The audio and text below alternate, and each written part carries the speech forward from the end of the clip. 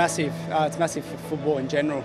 For us, it's going to be one of those ones where our active fans will be standing up and supporting us.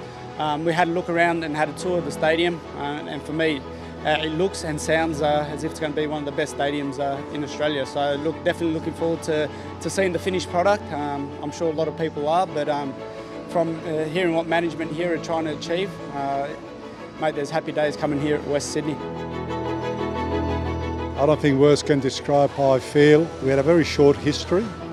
We had some fantastic glories, fantastic wins and some losses. But looking at the stadium today, this is a brand new page in our life. To play here, this is European style. This is what I know from Germany or England, and I think then we have one of the best stadiums in Australia.